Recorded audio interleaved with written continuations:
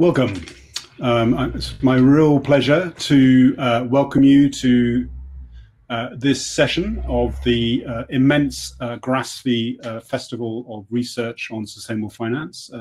This year it's been a fantastic set of presentations and insights we've had so far. Today we'll be looking at the issues of central banks and how they can connect the work they're doing in terms of responding to the COVID crisis with the actions around climate and climate risk. My name is Nick Robbins. I'm a professor in practice at the London School of Economics, and I'm a co-author with Simon Dickow and Uli Volz of a toolbox of sustainable crisis response measures. This was produced by the LSE, where Simon and I are based, and also the SOAS Centre for Sustainable Finance, which Uli Volz leads. This was produced through the INSPIRE programme, which is the International Network for Sustainable Finance Policy Insights, Research and Exchange. And I'm delighted to be the co-chair of that initiative. We're really pleased that INSPIRE is one of the two research stakeholders of the Network for Greening the Financial System, the network that involves now over 60 central banks and financial supervisors around the world. And the other research stakeholder is, of course, GRASFI itself. So for today, we have a great panel in front of you. I will be moderating the session. We'll kick off with a presentation of the toolbox, the key findings. First, Uli Volz will kick off, followed by Simon. And then delighted to have two really insightful respondents there. First, we'll have Chris Faint, who is head of division and head of the Bank of England's Climate Hub, and thank you very much for coming with us today. Chris, very much looking forward to your comments. And after Chris has given his feedback and insights, we will have Adele Morris, who is the Joseph Peckman Senior Fellow and Economic Studies Policy Director, looking at climate change and energy at the Brookings Institute in Washington, D.C. Adele is leading actually an INSPIRE project on the Federal Reserve and climate risk, but probably now, very importantly, is also one of the contributors to the recent Commodity Futures and Trading Commission report on climate risk, which I believe came out yesterday and is really sort of hot off the press. So I'm sure we'll get some really up to the moment insights on the contents of that and then the implications for regulation. So in terms of that's the sort of the formal process, then obviously there will be opportunities for Q&A. Please do use the Q&A function, and I'll try to pose those to the panelists, either name them to individuals or as a general question. There's also a chat function, and obviously use that for sharing documents that you would like to share with other participants. And so I think with that, I'm going to now turn over to the content of the session. Uli, first, Simon, do you want to sort of get the screens up and running? And then Uli, do you want to kick off in terms of going through the toolbox and pulling out the rationale and the key findings? Thank you. Thank you, Nick, and great pleasure to be here in this discussion with everyone. So let me briefly introduce Toolbox. Central banks have been playing a crucial role during this crisis, initially in stabilizing financial markets when they were close to implosion in March. They've been also keeping the economy afloat, and central banks and supervisors also will have to play a crucial role in the recovery phase once we get there. And it's important to highlight that even though the responses right now are very much geared towards the short term, the actions taken now in many cases will have very profound implications also on long-term outcomes. And so even though the dominating discussions, arguably central banks really and supervisors need to consider how their actions are affecting sustainability outcomes, including climate change.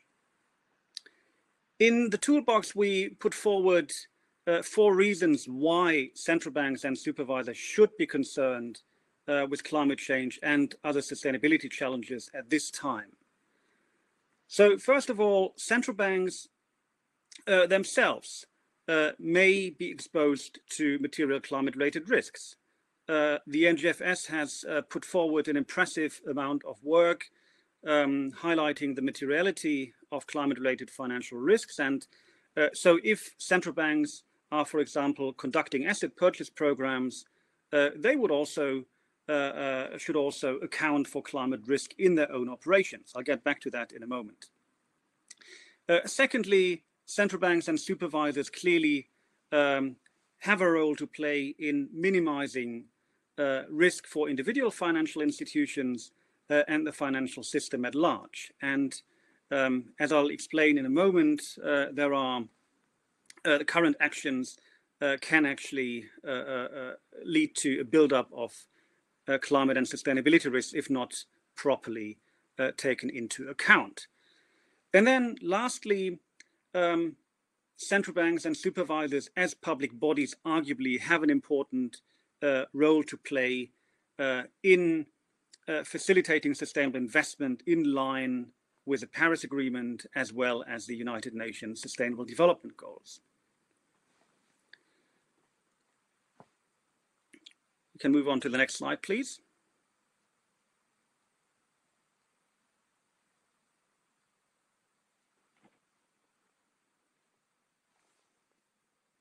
So the slide is not moving for some reason or another, but here it is. So we argue that there is a risk that at the moment we see a lot of liquidity enhancing stimulus measures that are not aligned with sustainability objectives. And this could contribute to a significant buildup of risk in financial portfolios, and so be a risk to financial stability of individual institutions, but also of the financial system at large. And importantly, it can also, kind of these liquidity enhancing measures can contribute to a lock-in of climate risk that will hamper the just transition that we desperately need. Importantly, central banks and supervisors have been easing various counter-cyclical and prudential instruments, and that this is absolutely the right thing to do in a crisis like this. But there is a risk that if these are eased in a non-sustainable, risk-sensitive way, they may enhance certain risks. So we would argue that it's absolutely crucial that central banks and supervisors push on with the sustainability agenda so that climate risks and other sustainability risks are addressed head-on even during this crisis, and that the agenda that the NGFS has put forward is not being delayed, but rather that central banks and supervisors really re-emphasize the need for moving ahead with this agenda. And if you could move on to the next slide, please. The good news is that there are quite a lot of monetary and prudential instruments that can be calibrated in a way that accounts for climate or other sustainability related financial risks, or that will contribute to a scaling up of sustainable finance. And I'll just mention a few points which I think are very relevant, but Simon will in a moment move on to present the larger toolbox. So first instrument that central banks in particular should be taking a look at is collateral frameworks. These can be amended to account for climate and other sustainability related risks, and these are very powerful tools and help to reduce the exposure of the financial sector to certain types of risks. when conducting asset purchase programs, and a lot of central banks, even now in emerging economies, are doing that, these asset purchases should also take account of climate risk in line with the Paris and sustainability goals. And this does not mean that we're calling for green quantitative easing, which most central bankers are very much not inclined to do, but it's about not purchasing certain non-sustainable assets. So it's not kind of green QE, it's kind of non-dirty QE. Thirdly, when adjusting prudential measures during kind of to enhance liquidity and so on, these transition risks and physical risks of climate change need to be taken into account. And last but not least, central banks should also take responsible investment principles into account when managing their own portfolios. And central banks can really, and supervisors can send kind of strong signals to the institutions they supervise that they really have to take these risks into account. And that doesn't mean that they have to implement all kinds of regulatory burdens right now, but they can send strong signals that risks need to be taken on board. And I hand over to Simon.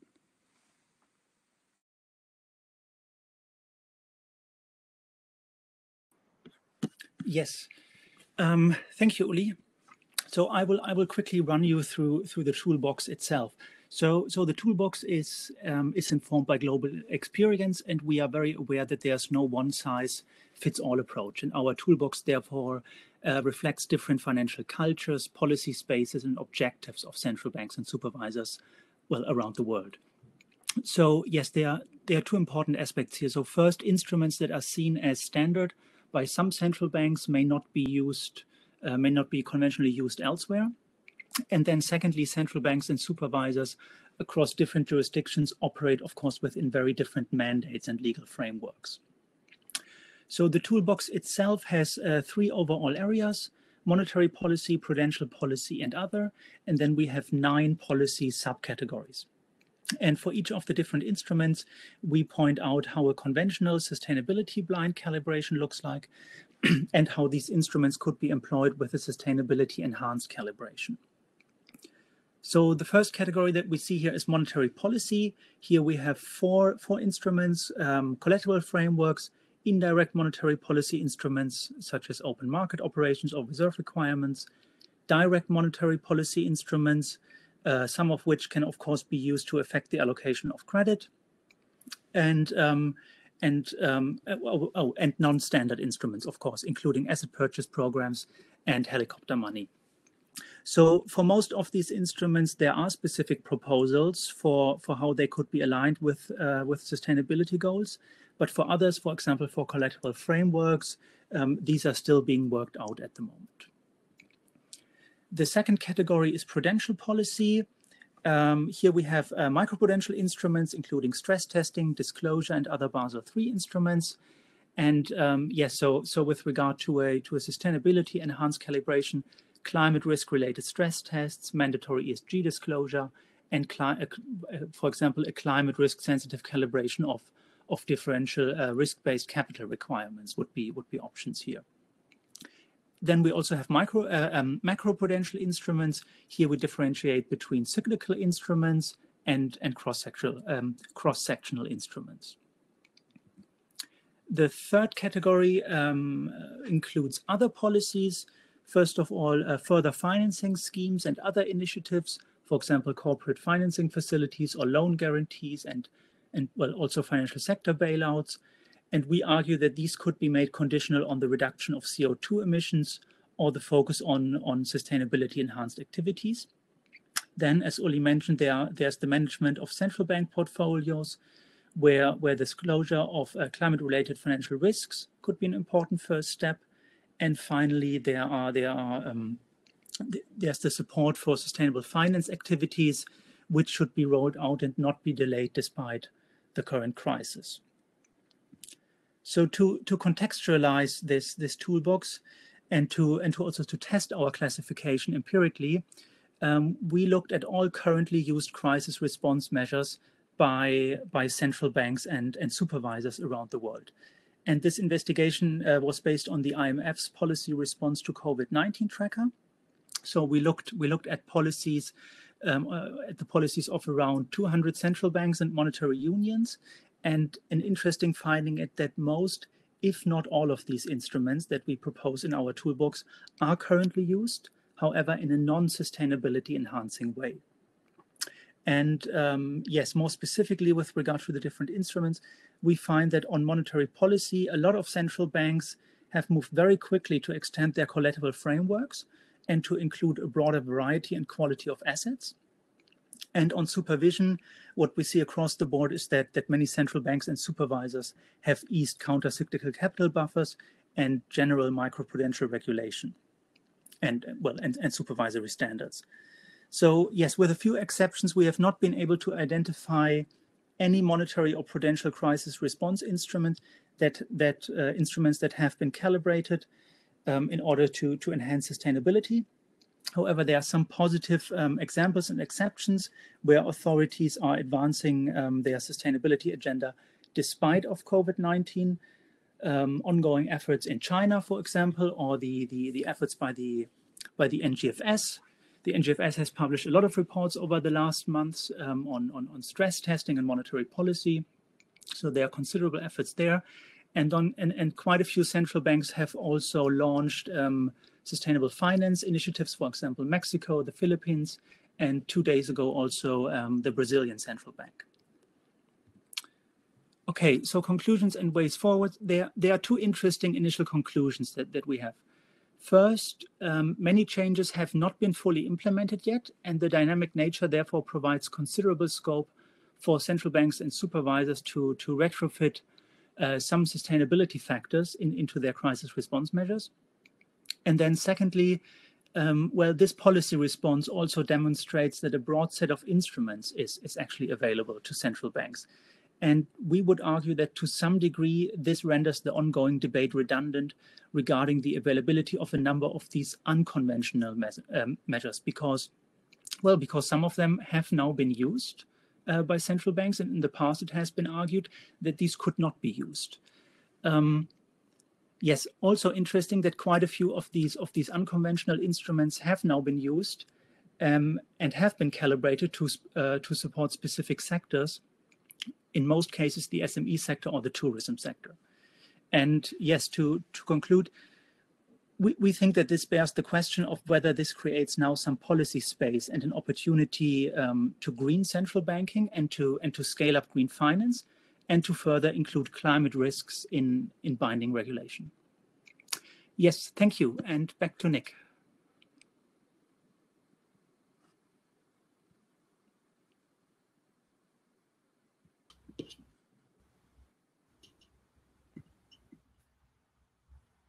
Excellent, Uli and Simon, thanks so much for that. I think what has been very interesting in this process of putting the toolbox together has been both the sort of cataloguing of the policy instruments and then the empirical work to look actually across the range of interventions that central banks have done during the crisis. And one of the things we've been very, very conscious of is the very clear signalling that central banks, individual central banks, alliances such as the NGFS has been giving about the importance of a green and sustainable recovery as we move out of this crisis. So I think we've seen actually some really interesting examples of a sort of increasing commitment. I've sent in the chat the link to the toolbox itself, obviously, if you want to look at it now or later on, and maybe that'll give you some more thoughts about the questions you might want to ask the panelists when we come to that. But first, really good to pass on to a central banker, to Chris Faint, as I said, who leads the Bank of England's climate hub. Obviously, the Bank of England really one of the central banks at the vanguard of these efforts. And Chris, really interested to hear your views on the toolbox, obviously, and also how you in the Bank of England have been navigating the issue of climate change and climate risk in these very tough months we've had, and where it might go in the future. So Chris, I'm going to hand over to you. Thank you. Thank you, Nick, for the invite to speak today. And I wanted to start by congratulating you and the team on getting the Inspire report out so quickly during the crisis. No mean feat, given all of the challenges that it represented. And this is really important work to be done, not only as a check for central banks, but also as a way of us looking at actions together in a holistic way, because I think so often actions are just looked at on a piecemeal basis. And it's, of course, right at the top of the bank's agenda. As Andrew Bailey set out in June, the bank is fully supportive of a green recovery from the pandemic, as it is critical to ensuring an orderly transition to net zero is achieved by 2050. And this is central to our objectives, as it reduces the risks faced by the UK financial system and the economy in a way that will become more and more important over time. Just to bring that a little bit to life, a recent study in Nature found that the green recovery measures could reduce future warming by 0.3 degrees. And investment in the green recovery could also help support the labour market during the recovery process. For example, the IEA Sustainable Recovery Report found that green recovery measures could save or create 9 million jobs globally over the next 3 years.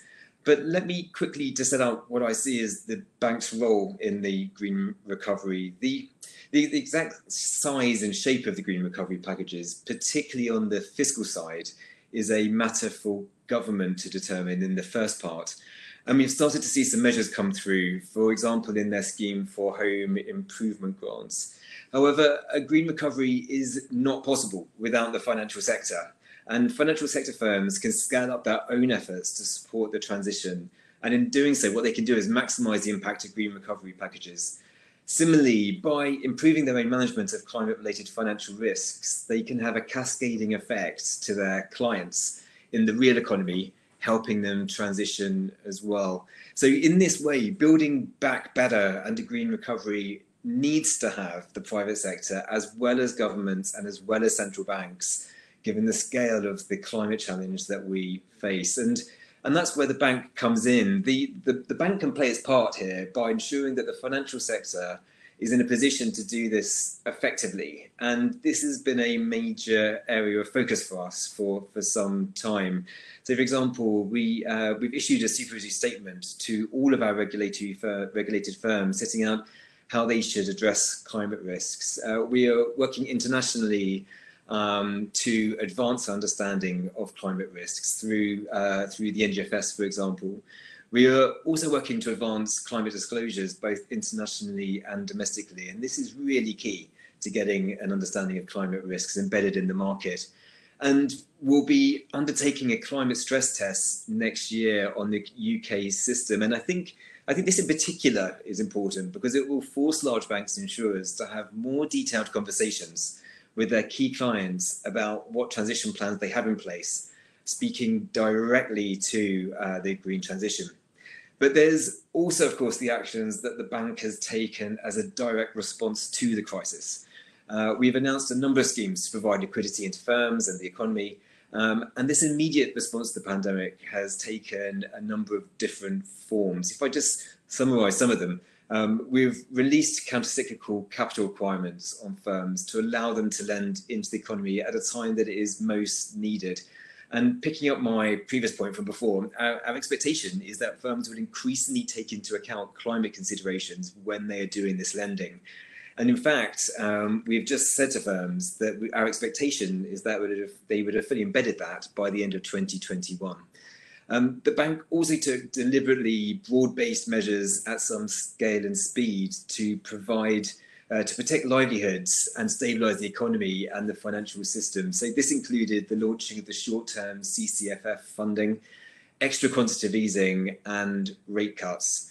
Not only were these actions essential, it should also be noted that the stability that it contributed has helped form the foundation upon which a green recovery can be built in the next phase of the economic response to the pandemic.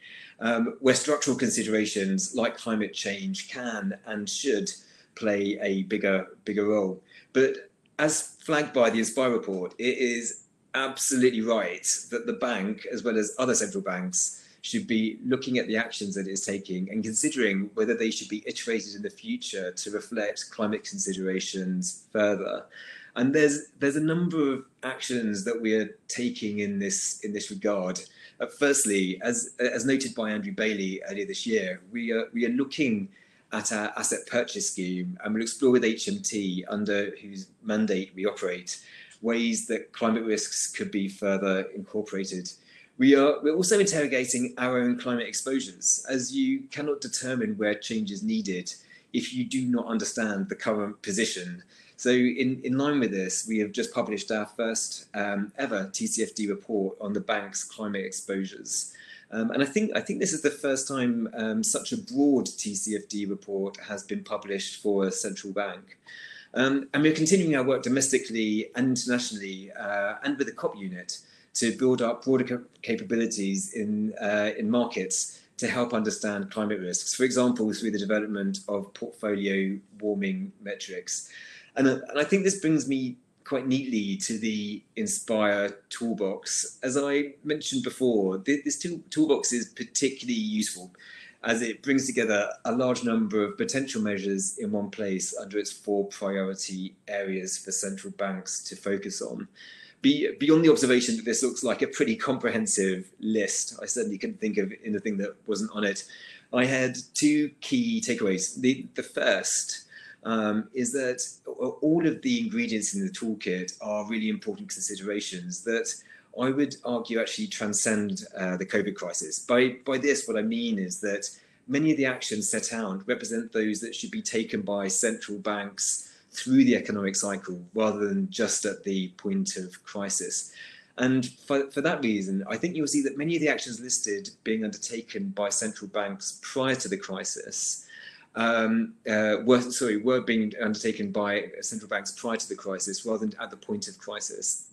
But that said, of course, central banks come in many different forms, and some have engaged with climate to different degrees. So the advancement of the toolkit will differ by region, and I doubt if any central bank is doing everything on the list. I know that the Bank of England is not at the moment. I can therefore see huge value in evolving these toolkits in a way that allows them to be used as a reference point for central banks at all times.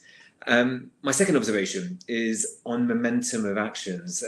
It's just an unfortunate reality that during times of stress, capabilities of institutions get squeezed as they have to focus on the crisis in hand. And this can have an impact on the investment in areas such as climate.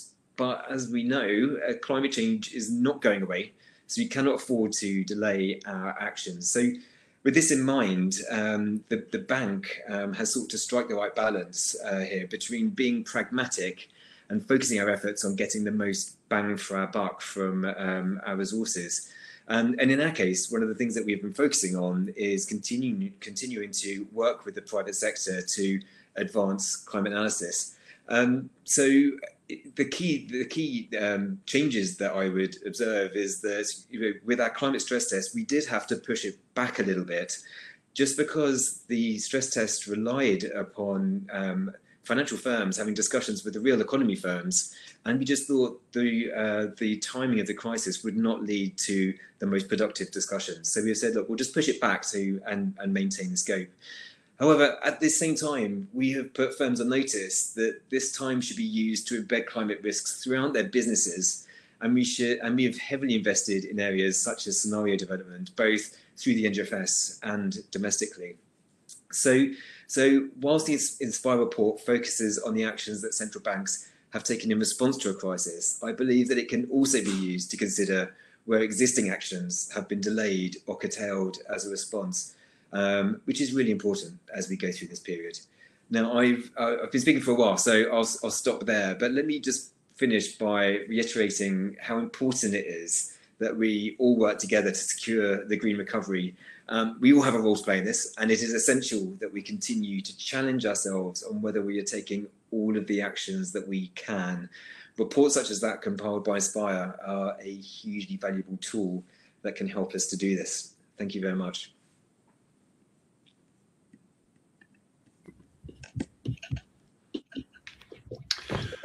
Chris, that was really, really good, and I think it was really good from the burning deck, as it were, of how to manage climate risk and take things forward and ensure that the financial system is not taking its eye off the ball. Really, really interesting. I got lots of questions. I'm sure other participants have. And Adele, going across the water to DC, great to have you. Looking forward to your comments on the toolbox and indeed some of the real highlights and maybe some of the sort of inside the beltway comments on the CFTC report, which you had a hand in. So over to you, Adele. Thank you. Thanks very much, Nick. And I wanted to thank all the previous speakers for their insightful remarks. I'll try to add of the United States in this discussion. So what Nick was just alluding to is a new report. It just came out yesterday. The entity that's issuing this report is we have a complex a system of financial market regulation. So one of those agencies, independent agencies, called the Commodity Futures Trading Commission. And there's an advisory committee to that CFTC agency called the Market Risk Advisory Committee. And they made a climate-related Market Risk Advisory Committee subcommittee. So this report is coming out from an advisory group to the CFTC. Now, this is an important distinction. So that this report is authored by a collection of folks from banks and industry and academics such as myself. I was on this committee, and other experts.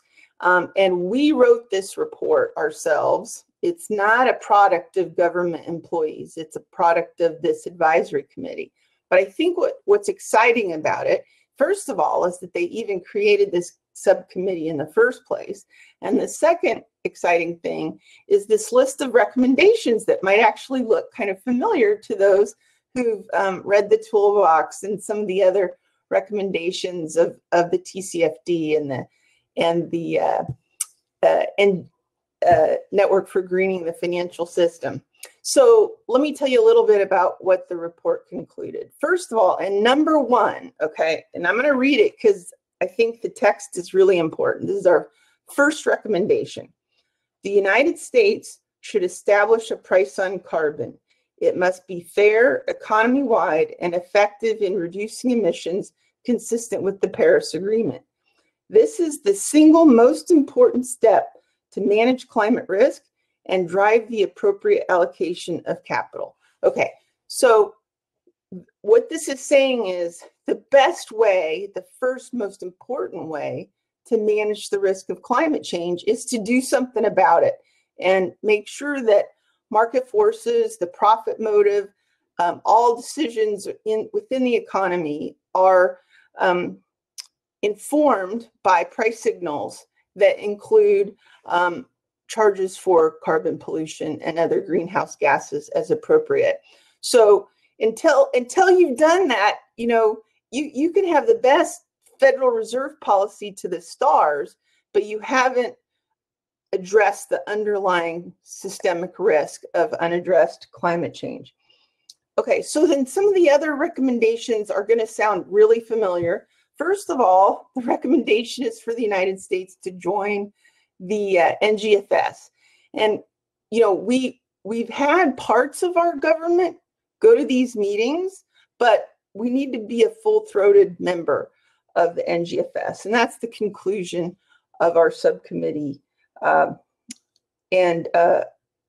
it's not just the Fed, to be clear, it's all these other agencies. So we've got, as I mentioned, the CFTC, we've got the Securities and Exchange Commission, Comptroller of the Currency, and other parts of the Treasury Departments. And there's about a dozen of these things, and you can see who they are if you look at our Financial Stability Oversight Council, and there are a bunch of different agencies involved in that. And so one of the key things we need to do is coordinate our climate-related risk policies across these different agencies.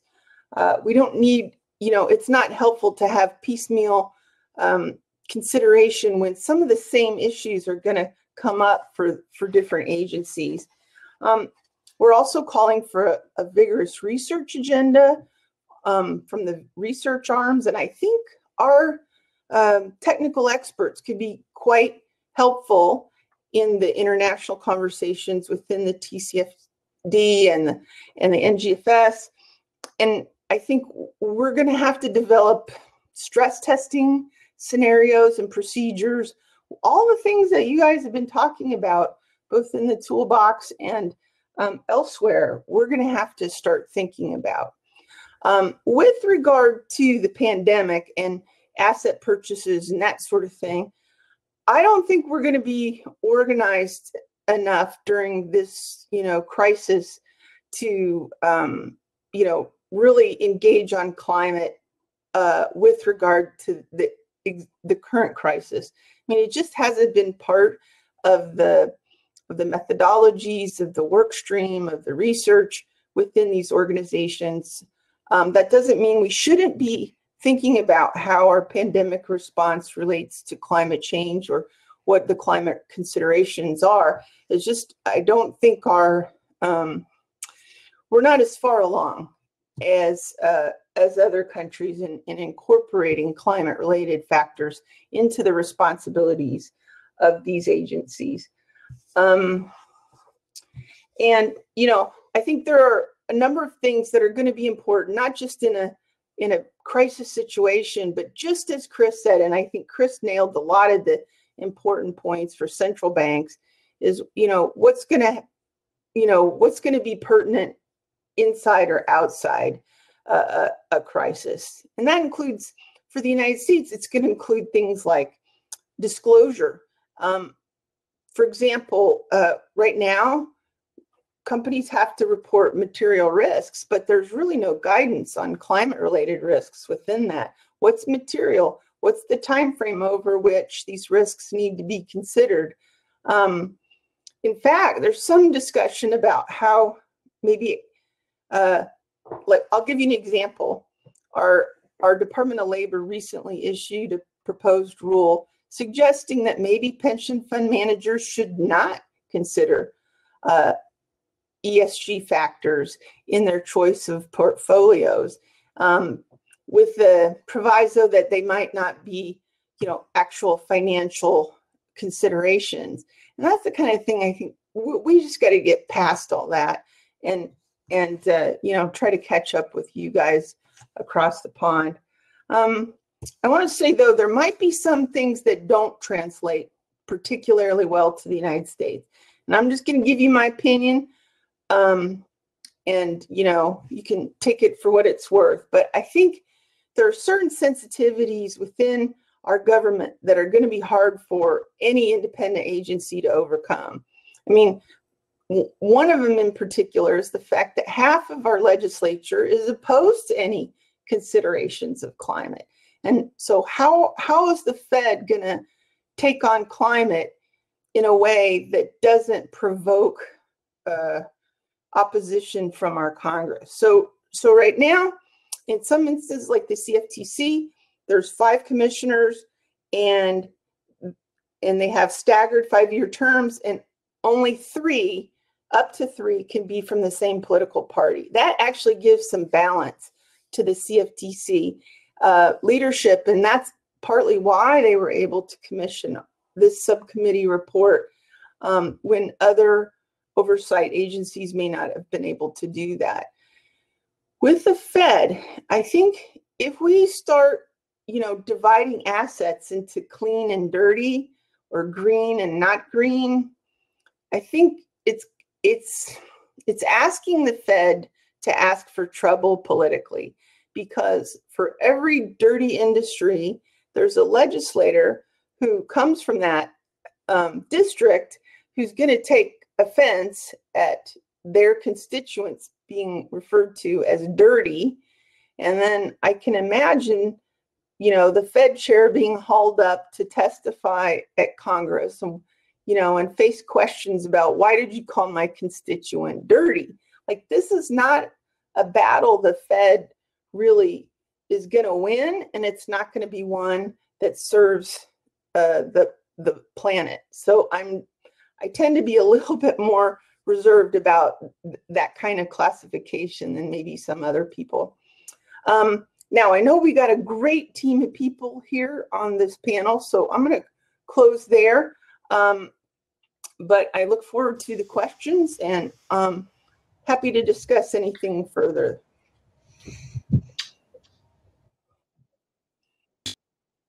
Those very open views, and I think giving the insights from the CFTC report, which I think actually is a real example of the value of sort of robust evidence-based analysis from regulators within their mandates and acting in the interests of financial stability. So a really good example.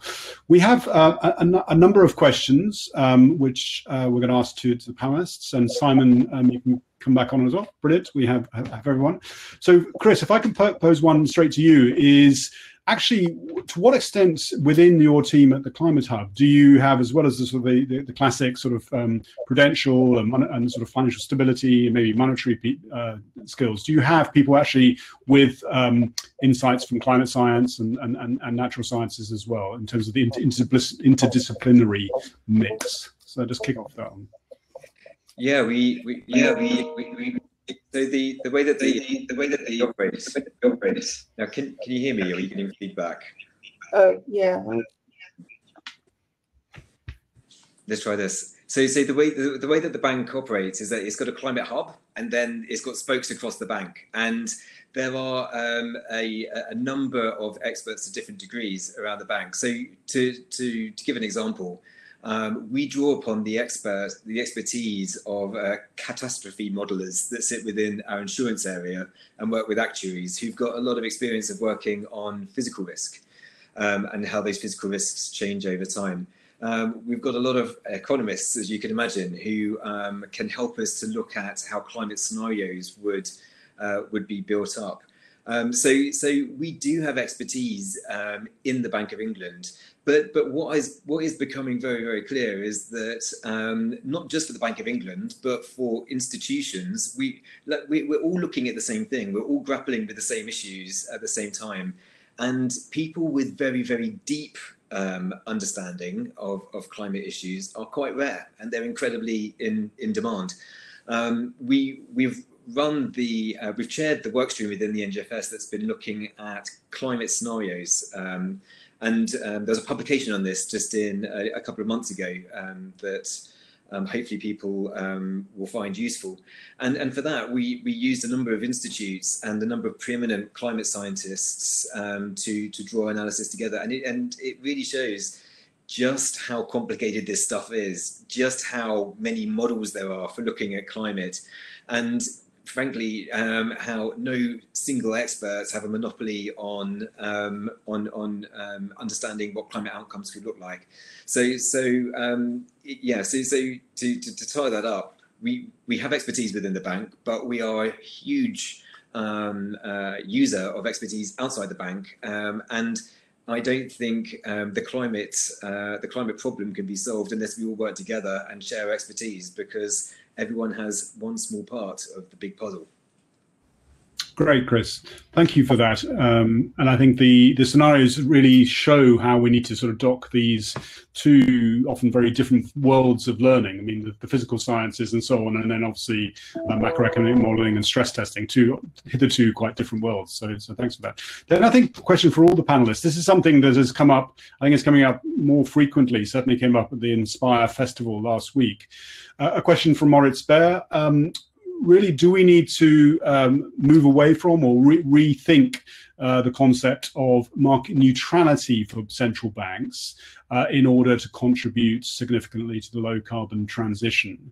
I'm going to turn to Simon Ali first, and then come back to you, Adele and Chris.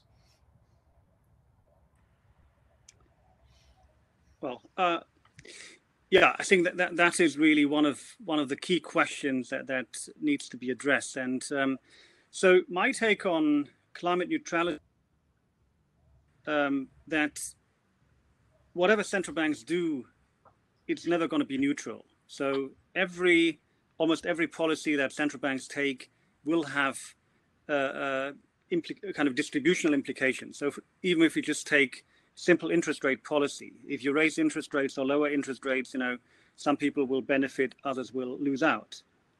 Exchange rate policy, kind of exchange rate goes up, exchange rate goes down, some will benefit, others not.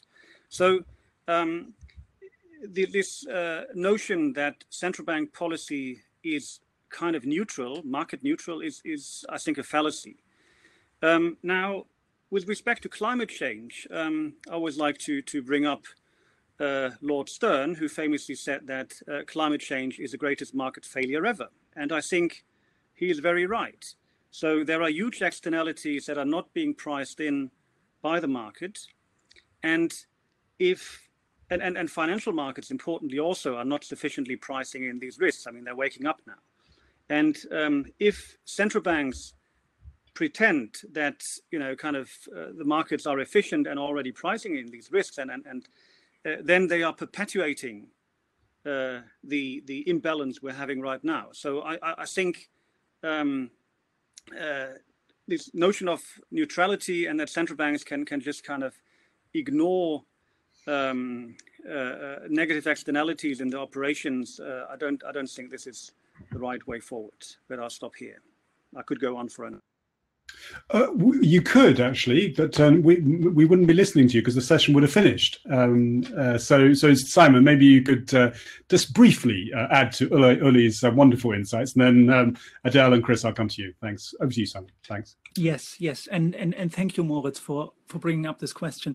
It is the big discussion right now how this market neutrality principle can be translated into policy in this environment of climate change and climate change related risks. My understanding is that that it's not just from the academic side that we are having this debate, but that also central banks are concerned with this. And I think Christine Lagarde was asked this question, at least by an MEP, and then I think also more recently again. And so yes, this is being debated, at least at the ECB. The question is, of course, how this translates into policy, and whether it really calls for this kind of or this specific calibration of asset purchase programs, which is problematic if it leads to a carbon bias.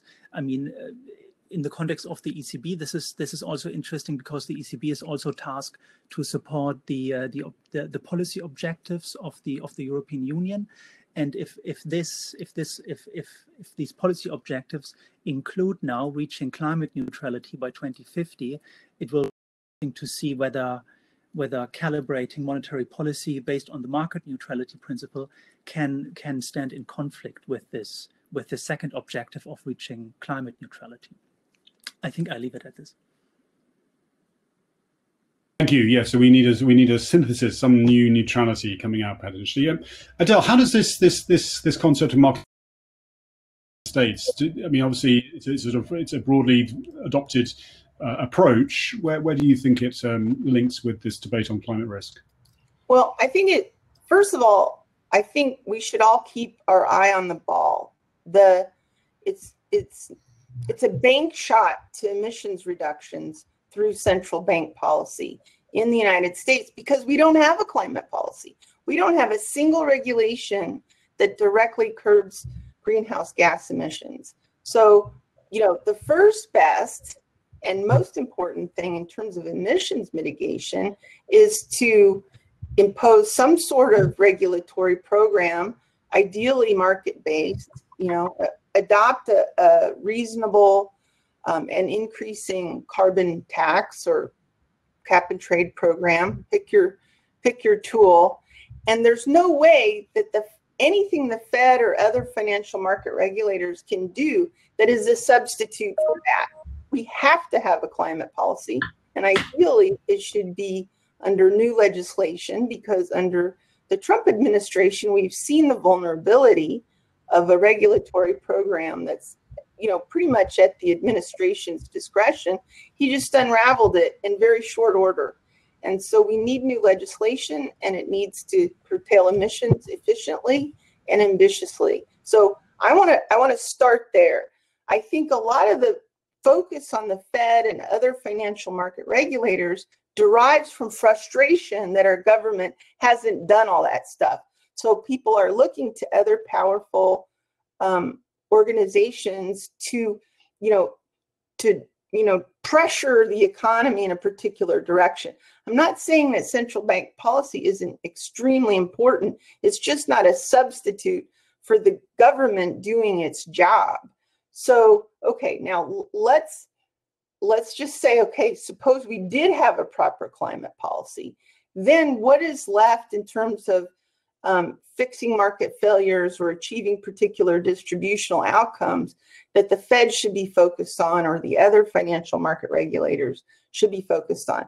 And then there, I think your toolbox lays out a bunch of really important things. For example, disclosure and making sure that markets know what the climate-related risks are facing different companies. And don't forget the municipal bond market either. I just wrote a paper that's coming out soon. There's an MBER working paper version of it called Revenue at Risk in Coal-Reliant Communities, and that looks at the devastating effect a climate policy can have on the fiscal conditions of coal-reliant areas in the United States.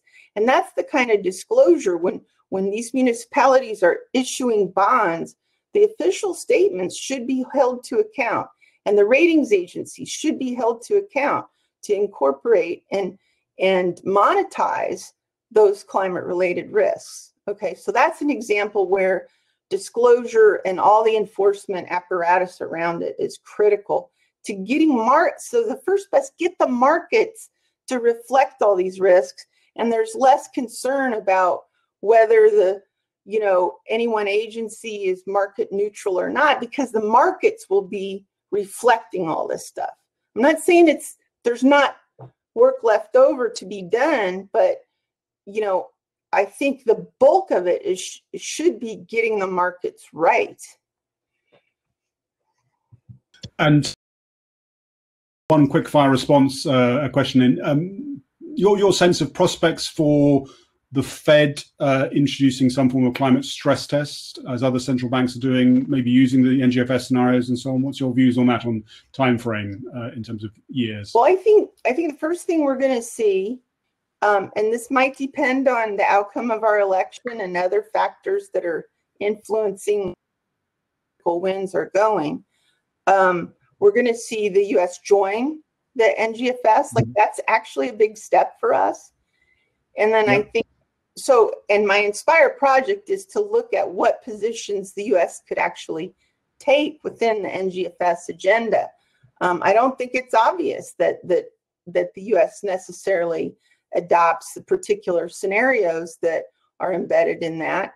We might have to develop our own scenarios, particularly because we don't know what our policy is going to be. I mean, right now we have 8 different carbon tax bills that have been introduced in this Congress. They have different price trajectories. They have different uses of the revenue, all sorts of differences. And that's just within the carbon pricing policies. Never mind the clean electricity standards and all the other dogs and cats that have been proposed either legislatively or in principles within the Democratic Party. So we don't know what all that stuff's going to be. So when we think about what makes it for a sensible, certainly a transition scenario in the United States, we're going to want to span that range of policy uncertainty and make sure we have scenarios that reflect the policy uncertainty, as well as all these other factors that can go into the impacts of the transition. Great, thanks, Adele. So, Chris, I mean, this point of market neutrality, obviously a sort of a founding stone of sort of central bank practice for many years, and your reflection on how we sort of look at that core principle in the context of dealing with climate risk and so on, sort of how we need to update it, change it, adjust it, or leave it as it is, or what's your sort of views there? Thanks. Well, just to reiterate the point that Adele made, I think parallel to this, we need to make sure that the markets are reflecting risk as quickly as possible. And there's, I could talk for hours about this, but there's a whole load of things that we can do to make that work. One is increase the level of disclosure. And the UK government is working on a project to determine whether mandatory disclosure should be brought in and over what timeline. The second one is making firms understand climate risk. And one of the ways to do that is to do scenario analysis and to understand what these risks look like, because data from the past is not a good indicator of risks in the future in the climate world. And that's one of the things that we are really pushing on. And another area which we've looked at, and which the COP unit, so the cross-governmental team that's been drawn together to lead our efforts towards COP26, is to look at what are the metrics that we can use to understand climate risk better. For example, how do you develop a portfolio warming metric that is comparable and allows you to see where climate risk exists? So I think that has to be a key focus of ours, but that is not going to happen overnight. That's going to take a while to embed. So in terms of market neutrality, I think this is exactly the right question for us to be asking ourselves. And as I mentioned, Andrew Bailey has said that this is something that we should all be exploring, and he said that he wants the bank to explore it. I think it does throw up some really interesting questions that need to be worked through. For example, I mean, there will be a distributional impact of going away from market neutrality, and that's something we need to understand. Also, if you're going to be picking certain stocks over others, what is the basis that you're doing that on? Are you doing it on today's basis, i.e. how brown is a firm's activity today? Or are you looking at how brown that activity will be in the future? Because there are some firms that are brown today, but they're looking to transition quite quickly. And there's other firms that are brown and they're not looking to transition quite quickly. How do you create the right rewards incentives in this? And do you have the data to do that? These are all really big questions that we need to look through. And from the Bank of England's perspective, I think Uri made the point that different central banks have different portfolios. So from our perspective, actually 98% of our portfolio is invested in gilts. So 2% is invested in corporate bonds. So the moving away from market neutrality might not actually have that much impact on the overall Bank of England portfolio. But that's not to say that central banks don't have a broader role in providing leadership to the market. But when you look at other central banks, particularly in Europe, I think the impacts would be much larger. And I think that's why you're seeing some areas pioneering analysis in this area, because it is such a big deal for the portfolio that they hold. Well, thanks, Chris. And if we're going to have to bring the session to a close, but maybe one of the points is of this sort of fiscal monetary coordination. Adele, I think you highlighted that in terms of obviously the centrality of carbon pricing, and I think signals from regulators whose job to maintain financial stability to the fiscal and the representative authorities that actually this is what they need. They can't function properly without it. Very important. And then I think Chris, your point about sovereign bonds, really important. And clearly, as we go to aligning the financial system with, let's say, the net zero target, we're going to need to have sovereign bonds aligned with 2 degrees or less. Some sovereign bonds are near to 5 degrees temperature warming. I think your portfolio is about 3.5 degrees temperature warming, I think.